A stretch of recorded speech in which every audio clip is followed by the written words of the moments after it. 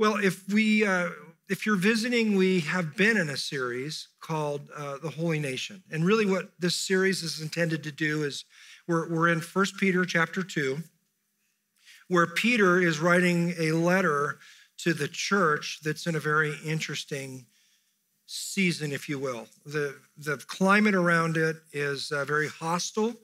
There is persecution, much more so than what we face today, and yet there is some great application and a bridge from historically what was going on in the church that Peter is writing to and where we are today. And so we have been looking at different aspects of this text, and we're going to be in 1 Peter 2, starting in verse 9, and we're going to go all the way to verse 17. And really my heart for today is for us to slow down and open our Bibles and actually look at the Word of God and let the Word of God speak to us based on who we are as a church.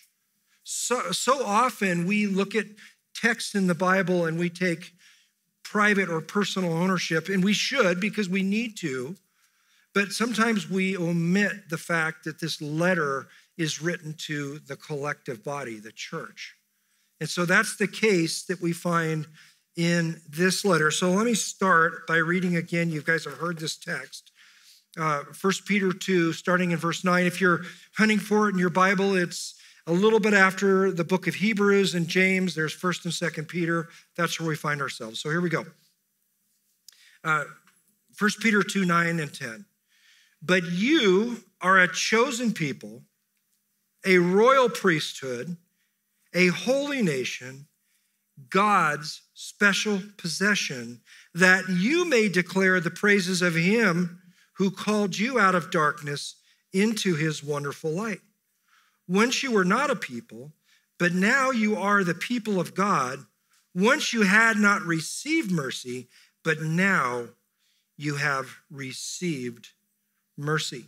So what I'll do is I want to just kind of work our way through this text a little bit slower than what we've done so we can take the whole picture of this in. But the very first thing that we notice that Peter is doing right now is he's talking about identity.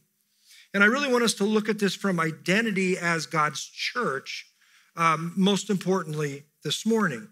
So he's reminding us as a church in the midst of this crazy world that they find themselves in, that God's people are being built into a spiritual house. He uses all these metaphors. He calls us living stones, and Jesus is the chief cornerstone. And so we are the little stones, the spiritual people of the kingdom of God that are being built into a spiritual house where we become God's priesthood, his priests, and we declare, we give spiritual sacrifices. We declare and praise God that is pleasing to him. That's what Peter's saying in actually 1 Peter chapter 1. So, but I want to look at the fact that we are God's chosen people again for a moment, because I think it's really important. See, when we're God's chosen people, we have to stop and acknowledge the fact that we've been born again. And if you're not familiar with that term, Titus was talking about it when he did the communion meditation. He talked about the fact that when we yield, when we surrender to Jesus as both Lord and Savior through faith, God extends this gift of grace to us, this gift of salvation. And he puts his Spirit in us and now gives us a new mission, a new voice, a new heart to begin to walk out the things that bring glory and honor to him. But as chosen people, we're born again into a new people, plural here, church. Let's keep this in mind. Church, a new people and connected to a new family. We form a family, the family of God, the spiritual household of God. And we are a kingdom of believers that have been called out to represent him in this dark, hard world that we find ourselves in all around us. I don't think there's anybody in here that doesn't see that there's some things that don't add up today in our world. Amen? You guys okay? You awake? Need to do any jumping jacks or anything? Getting kind of warm in here. Well, in chapter 1, Peter reminds us of this wonderful standing that we have in Christ. And I want to read this to you. It's kind of a mini Ephesians chapter 1, but follow along with me. 1 Peter chapter 1, starting in verse 3. Listen to what Peter says. Blessed be the God and Father of our Lord Jesus Christ. According to his great mercy, he has caused us to be born again to a living hope through the resurrection of Jesus Christ from the dead, to an inheritance that is imperishable, undefiled, and unfading, kept in heaven for you, that's for us, who by God's power are being guarded through faith for a salvation ready to be revealed in the last time. Now, there's a whole bunch in that text, but I really want to look at this living hope for a minute, because so often in the world, we put our hope in things that are dying. Like, we have elections coming up on Tuesday, and we often look at our government and the leaders, and we put our hope in something that's perishable. But Peter's reminding the Christians back then, as he is for us today, that we have a living hope that is grounded and rooted in a spiritual Lord Jesus Christ who came to earth, died on our behalf, ascended to heaven, and he now sits at the right hand of the Father, making intercession for every one of us. We have guaranteed inheritance that is stored up for us in heaven, awaiting us. Doesn't that sound good? Because so often, man, it is like, this is where I am right now, and I've got to go vote on Tuesday, and what do I do? It's a crazy deal. There's so many crazy people that are manipulating and lying and trying to get me to do it. There's a point where you just go, enough. We've got to start with God's perspective, this living hope that is eternal and imperishable. Amen to that? Peter goes on to say, we're going to go back now to 1 Peter 2, and we'll stay in there for some time, but 1 Peter 2:9, remember he says we are a royal priesthood. What does it mean to be royal? That you are a son. When you receive Christ Jesus, you become a son or daughter of the King of Kings and the Lord of Lords. Do you realize that? And that in itself makes you royal. You are part of God's family, this spiritual family that God has purposed to do battle and to be the salt and light in the world that we live in today.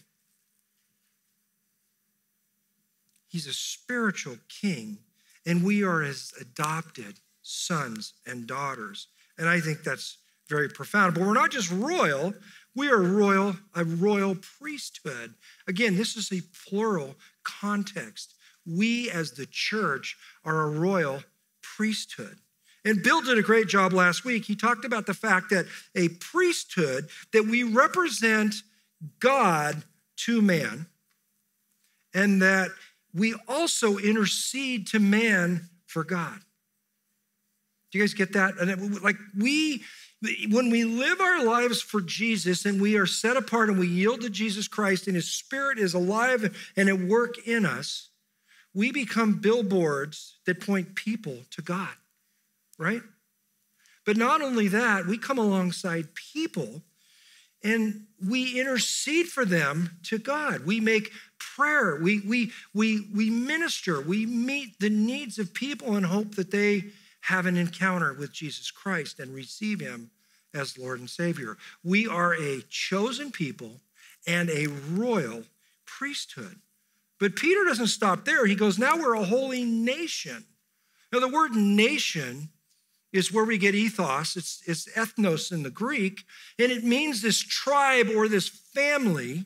And when you go back to the word chosen, I love this in the Greek, because Greek just blows up our English language. It's just so much more colorful. So chosen in the Greek is this word eklektos, which is where we get the word eclectic. So follow me. We are an eclectic group of people with all kinds of stories, all kinds of experiences in our past that God has chosen for us to form a nation, a tribe, a people that are set apart to do something very important. That's why we're here, you guys. God has a plan for each and every one of us. I want to say something about being set apart for a minute, because so often we think we're being set apart away from something. Like we truly are set apart away from the evilness of this world when we are in Christ Jesus and we are operating under the power of the Holy Spirit. We are different than this world. We are set apart. But we are also set apart to something. Who's that? To God. We are set apart to God and for his very distinct purposes. We are set apart from the pain of this world, not the pain of this world, I should say the evilness of this world, but we are set apart to God. God did not save us so that we could feel good about ourselves and he could follow us around and meet all of our needs. Newsflash, that's just not the gospel message. But he has saved us for his very distinct purpose, and we get to be we benefit greatly from all that God has done in our own very lives. But this story is God's story. It's not Jim's story. I play a part in God's story. We all play a part in God's story. Amen? You guys get that? It's God-centered. Then Peter goes on and he tells us that we are God's special possession. Do you believe that? I mean, why would we be called God's special possession? I believe it's because God has always purposed for people to be set apart so they could reach other people who are lost and need the light. We see that all the way back with the Israelites and Moses in Exodus. Follow along with me for a minute. Exodus 19, starting in verse 5. God is telling Moses now what he's to say to the Israelites. Now, if you obey me fully and keep my covenant, then, cause and effect, then out of all nations, you will be my what? Treasured possession. There's that special possession again that Peter's talking about. He goes on to say, although the whole world is mine, you will be for me a kingdom of priests and a holy nation. These are the words that you are to speak to the Israelites. So when we're in 1 Peter and we're looking at what Peter's talking about, he's not inventing something. He's basically declaring what God has already stated back in the Old Testament. Peter is now talking to the church, and he's going back at a spiritual level, and he's saying, you're no longer brick and mortar like the temple. You are living stones, living hope. There's this active spiritual dynamic about God's kingdom that supersedes anything else. And Peter says, guess what? We get to be a part of it. Are you guys excited yet? Come on. Just a little bit of excitement. Come on. Paul in Ephesians 2 says, for we are God's masterpiece. Look, this is a very personal message. Hope you understand this. You are God's masterpiece. He has created you anew in Christ Jesus so that you can do things which God prepared in advance for you to do. Here's what I want you to do. I want you to turn to your neighbor. Seriously, we got to wake up here. Turn to your neighbor and say, you are God's masterpiece, created to do good things which God prepared in advance for you to do. Say it. Come on. Out loud. I want to hear it.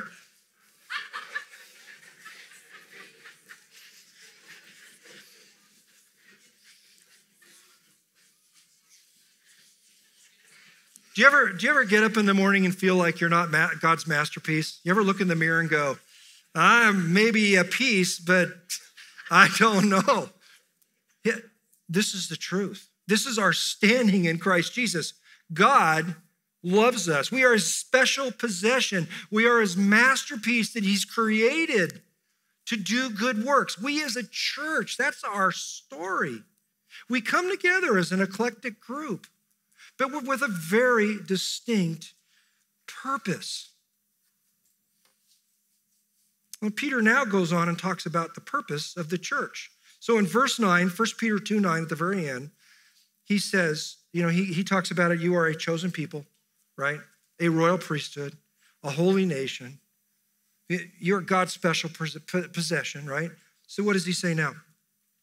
That you may declare the praises of him who called you out of darkness into his wonderful light. That you may declare the praises of who? Of Jesus, who called us out of darkness into his wonderful light. That's our purpose, church. That's how we glorify God, by praising him, bringing glory and honor to him, declaring the praises. We exist to make much of God, right? This is what rocks me, though. We're called to represent God not only with what we say with our lips, but how we actually live it out, right? Deeds, action, and words, they've got to align. Paul says in Ephesians 4 that live your lives in a manner worthy of the calling that you've received. Peter's saying the same thing here. And you guys, I got to own some stuff here. Because I've been told before, Jim, don't say anything unless you have something good to say. Because so often, I want you to follow me for a minute. So often we get saved, and then there's this tidal wave of stuff that we deal with on planet Earth, and then we walk around and it's like, yeah, I'm a Christian, and yeah, it's okay. I've been bought by the blood of Jesus. But there's nothing in our lives that's appealing to people who are actually lost, right? I'm a guy that looks at a glass half empty more times than I like to admit. Is anybody else in here? I can be chief dark cloud in a New York minute. I really can just pour water on something good and just soak it with my very mouth and forget that I'm even a Christian. Do you guys, stop for a minute. Do you remember when you were spiritually dead? Stop to think about that. Some of you, it may have been yesterday. Some of you, it may have been 50 years ago. I don't know about you guys, but sometimes I forget where God has brought me from. I was thinking about John 11 with Lazarus. Many of you know the story. Lazarus is dead. Jesus tarries to come. He's gonna raise Lazarus from the dead, but all the people are like, you should have come. You should have raised him from the dead, blah, blah, blah, blah, blah. Then there's Martha.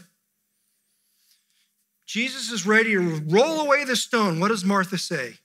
Lord, it's going to stink. That's something that I would say. Instead of recognizing that Jesus is ready to roll away the stone and raise Lazarus to a new life, I'm focused on it's going to stink. Does anybody resonate with this? As a Christian, it's going to stink after the elections on Tuesday. Is God not on the throne? But you guys, I can be a Martha so fast. It stinks. I love the story because what does Jesus say? Lazarus, come out. Then what's the next thing he says? Take the grave clothes off of him. Are you still walking around as a Christian with your grave clothes on? All wrapped up? You guys, we're supposed to declare the praises of him who brought us out of darkness into his wonderful light.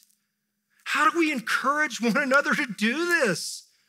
When you show up, and look, we all have bad days, but this is an area in my own life, you guys, I have to work on because I'm a half-empty guy. And before I know it, I'm no model or representative of Christ Jesus. And yet he's making his very appeal through me. There's a disconnect.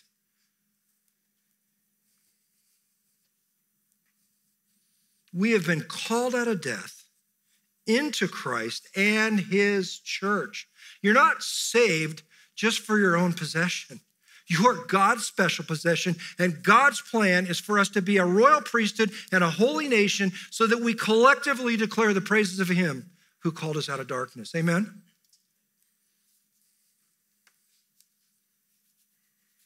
Well, Peter now throws down on us, and he says there's social conduct that your life should align with if you're going to be my royal priesthood and the holy nation that I've called you to be.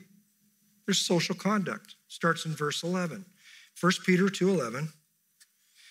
Dear friends, I urge you, That word urge in the Greek means to come close beside and exhort. It's very relational in nature. I'm going to come close beside you. I'm going to put my arm around you, but I'm going to speak some truth into your life. That's what he's saying in this letter. Dear friends, I urge you as foreigners and exiles to abstain from sinful desires which wage war against your soul. Verse 12, live such good lives among the pagans that though they accuse you of doing wrong, they may see your good deeds and glorify God on the day he visits us. Now we get into verse 13. Buckle up. Submit yourselves for the Lord's sake to every human authority. What? Every? Yeah, even the ones we don't agree with. Whether to the emperor as the supreme authority or to the governors who are sent by him to punish those who do wrong and to commend those who do right. For it is God's will that by doing good you should silence the ignorant talk of such foolish people. Live as free people, but do not use your freedom as a cover-up for evil. Live as God's slaves. Show proper respect to who? To everyone. Love the family of believers, fear God, and honor the emperor. That's a tall order. Does that challenge anybody in here? That word submit. Ooh, we love that word. We love it. First thing I want to pull out of this, though, as we follow through. First thing, remember that your identity and your citizenship is not primarily as an Idahoan or an American.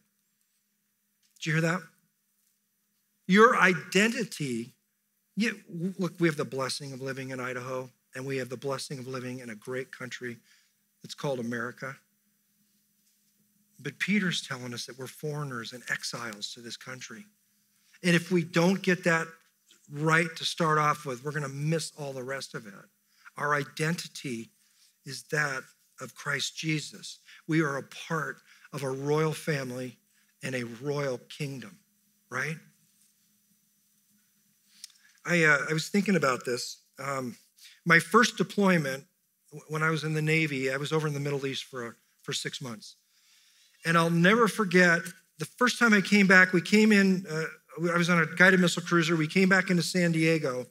And the minute we got past Point Loma, I was choking back tears. And the closer we got to downtown, because San Diego is my hometown, right? I was living there in the military. The closer we got to my hometown, I could not, even trying to be a macho sailor, I could not keep the tears back. I was just bawling. I was bawling because I had been a foreigner in the Middle East that I didn't identify with. It was like I wanted to come home. I was coming home to what was my home, San Diego. I don't know about you guys, but God has something far greater. I was thinking about, Corey and I did the celebration of Rudy Herzog's celebration of life on Friday. And I was thinking about, this is what Rudy got to experience. I mean, like, I got to just see San Diego and cry. Can you imagine when you come home to be with the Lord, when you go to be with the Lord? Like, all of this weight and pressure, all the travails of life, gone. Can I get it? Like a praise God for that? Like, San Diego in the day was really good because it was nice and the weather was good. It's not heaven, nor is Idaho, nor is anywhere else on planet Earth right now. That's for sure. Second thing, we are to abstain from sinful desires of our flesh and choose the will of God. Because I can be chief dark cloud at times, I literally have to fast or stay away from politics. Now, I'm informed and I regulate my reading, but I have to be very, very careful because I can turn in a minute and my entire disposition and my entire attitude towards the kingdom that I actually belong to dissipates and my soul is vexed. Does anybody in here ever get to that place? You guys are a bunch of liars. There's only 3 hands in here. Maybe it isn't politics for you. It's something else. You guys get it, squirrel. You're focused on something else. Regulate my intake of drama so that I don't steal my joy. He's saying abstain from sinful desires. Whatever those desires are that pull us away from God's vision for his kingdom in our lives. Third thing, we are exhorted to live good lives among the world. Why? Do you realize that over the course of time, I don't know about you guys, but do you ever realize like you have people that are watching you, that are actually looking to see what you do with your life when things get hard? This to me was such an eye-opener in my years in the ministry because I was a Christian. And there were young men that were constantly looking, gauging me up, posturing, figuring out what I was all about. They weren't nice to me at times for my faith. But here's what I know. When you do good over a period of time and you represent, when I say do good, I mean when you follow Christ with your heart, right? And he then lives in you and begins to live through you, they begin to see something different. And the Holy Spirit somehow supernaturally works in you, and their biases and their prejudices begin to diminish. Have you ever had a friend that used to jab you for your faith that now looks to you and maybe even as a believer? Is anybody in here? Do you remember the early days? It wasn't popular, was it? But over the course of time, by doing good, you tear down the lies of the evil one and the lenses that they have. And if they have a spiritual desire or appetite, they begin to see God in and through you. And they like, you are strange. I said this in first service, and it really dates me, but you guys, any of you remember the old pinball machines that you had the little flippers on the side?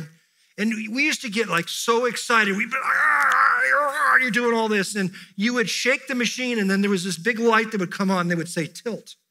Did anybody remember that? Tilt. And you had to reset the machine right in the middle of the game because you got so amped up that the machine couldn't process it.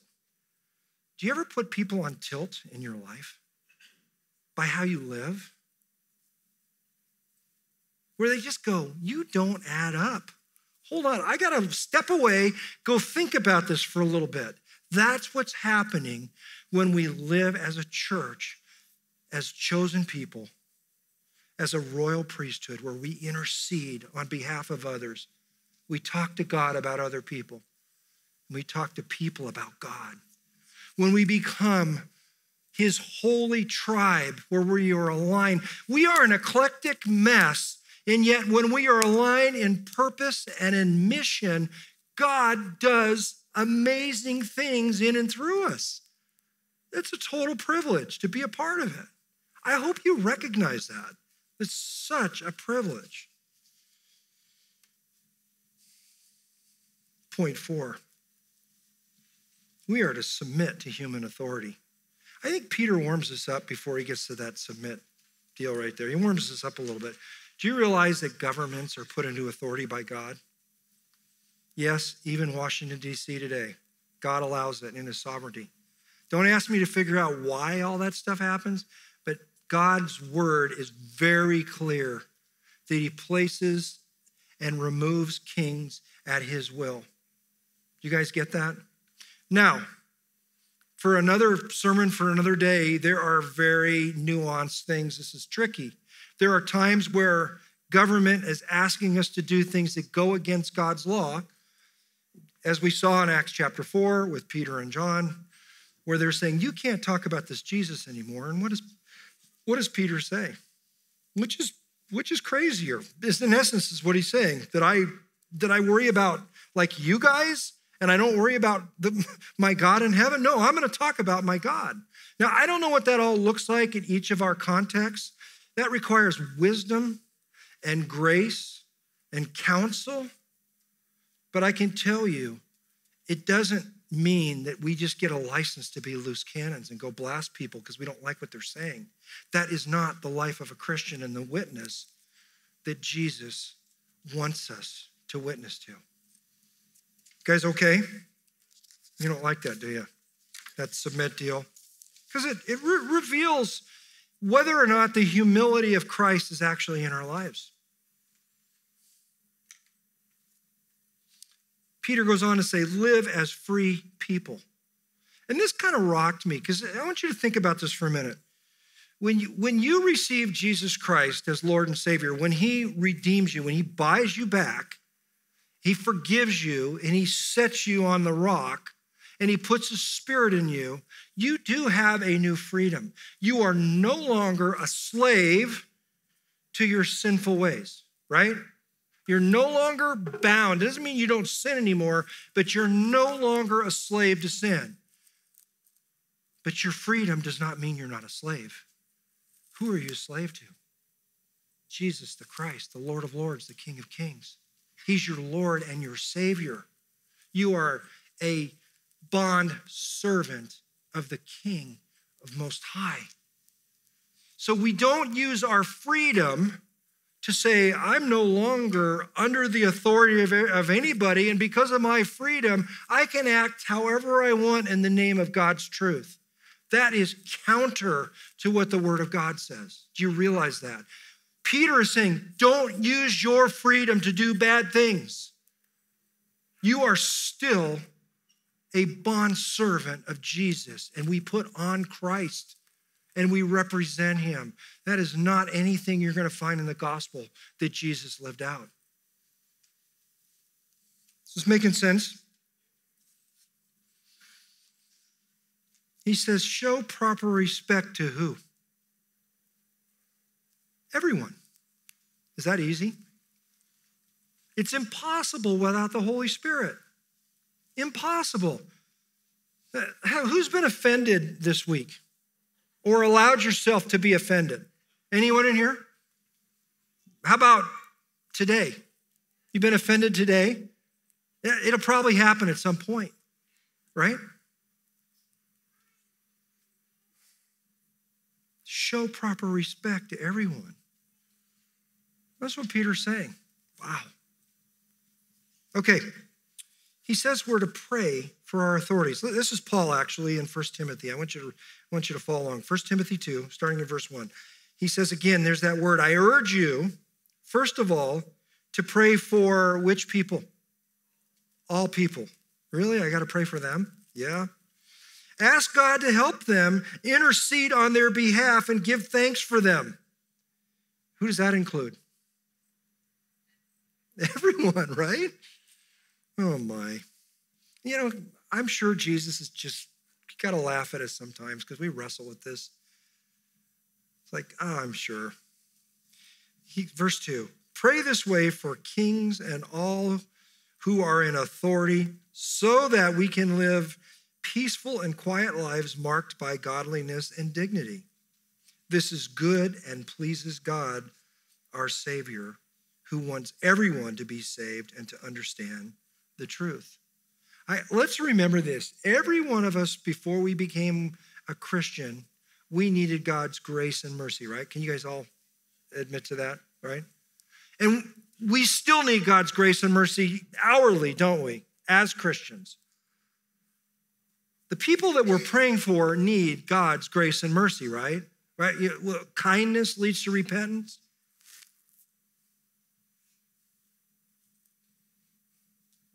Paul is saying this in here.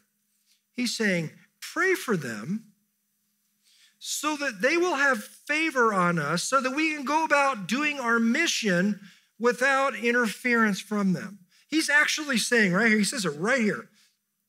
Pray this way for the kings and all who are in authority so that you can live peaceful and quiet lives marked by godliness. What he's saying again is, I don't know if you ever do this. I forget to do this. Hey, do you ever pray for the authorities that are over us so that we would have God's favor on us, so we could go about doing the gospel work that he's called us to do? That's what Paul's telling Timothy here to do. And lastly, the ultimate reason for praying for others is so that they get saved, right? What did Jesus say? He wishes none, Peter says this, wishes none to be lost. That's the heart of God. And you know, when we pray for people, we are an ambassador for Christ. if you think about that, but 2 Corinthians 5:17 through 21, I want to read it. But part of our role, you guys, as in our conduct as the church, is to realize, yes, we are chosen, right? Chosen people. We are his royal priesthood. We intercede. We do all these things as an act of worship to please God on behalf of others, right? And then we collectively together become this holy nation, this tribe that is unified, that marches together, that encourages and supports one another while we are ambassadors of our King. Here's what Paul says, therefore, if anyone is in Christ, the new creation has come, the old is gone, the new is here. All this is from God who reconciled us to himself through Christ and then gave us the ministry of reconciliation. Did you hear that? You've been given the ministry of reconciliation. That God was reconciling the world to himself in Christ, not counting people's sins against them. Now listen, and he has committed to us the message of reconciliation. We are therefore Christ's ambassadors, as though God were making his appeal through us. How? When we live our lives empowered by the Holy Spirit, following what God has laid out for us as his royal priest and his holy nation, people take notice, and we have an opportunity to share Christ, right? Peter writes in 1 Peter, he says, be prepared to give an answer for everyone. He's saying, give an answer for the hope that you have in Christ Jesus to anyone who asks. He says to do it with gentleness and respect. You see, when we live our lives set apart and we follow God's plan and we allow his Spirit to work in and through us, we become these ambassadors that represent our King, our holy nation, in the most profound way. What does an ambassador do? An ambassador represents the values, the principles, and the leadership of the nation that they come from. That's us. That's what Peter's saying. We're a holy nation, a royal priesthood. Set apart to what? To declare the praises, to give the world the hope that we've experienced. In hope that as ambassadors, that we would reconcile them to the Father. That's the role of the high priest now. That's us, every one of us. It's not optional if you're a Christian. We are his chosen ambassadors. And I love Colossians. The worship team, you guys can come up. Colossians 3, Paul does this beautiful job. It's this metaphor of putting stuff on. We're in the season now where you got to put coats on, right? And so I want you to think about this the next time you put your coat on to go outside. Here's what he says. Therefore, as God's chosen people, holy and dearly loved, doesn't that sound familiar? You see the same thread. We're God's chosen people, holy, set apart, and dearly loved. We're his masterpiece, right? Clothe yourselves with compassion, kindness, humility, gentleness, and patience. Bear with each other and forgive one another if any of you have grievances against someone. Forgive as the Lord forgave you, and over all these virtues put on love, which binds them all together in perfect unity.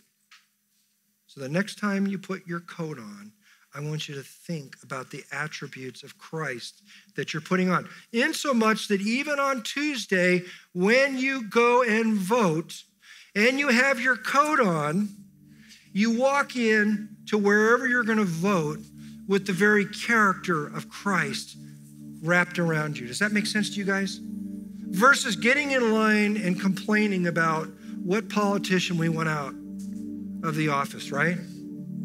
No, we're Christians. We're image bearers of the Lord Jesus Christ. Who needs your compassion and not your judgment in your life? How will you show kindness to the person in your life who's most difficult? How will you be gentle and patient with someone who disagrees with you? How does that work? Remember if someone disagrees with you and you want to fight? You know what? Here's a question for you. What is the best way to treat someone who is in opposition to you? Be a friend. Instead of fighting them and arguing, be a friend. Love them so that they will see the love of Christ in and through you, and the things that they think of you will change, and they'll look to God, right?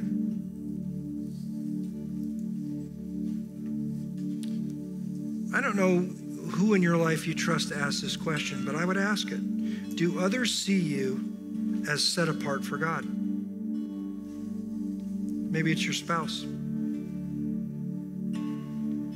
a friend. Do they see you set apart? Do they see you set apart from the evil things of this world and set apart to God for God's purposes? That's the question.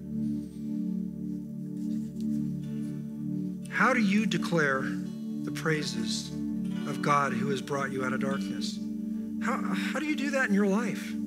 There's some practical ways. I'm not saying be a phony and run out there and, chase people away, but how do you declare the praises of Him who called you out of darkness? We have a story, don't we, church? In what relational sphere are you being used as an ambassador? Which one? Work? Your own family? Your marriage? The crazy world we're in? Being in line at Super One? Are you an ambassador there? What kind of character are you clothing yourself with? That's the question. I don't know what God is speaking to you this afternoon. If you're doing some hard work and the Lord's laying something on your heart, just stay seated and spend time with God. Maybe you need prayer for something. Maybe there's something hits you right between the eyes. You just need to surrender. Maybe there's something going on in your life. You just need prayer so that your perspective is not chief dark cloud, but something else, right? Whatever that looks like, let's just stand and praise God. Let's declare His praises together, church. Amen.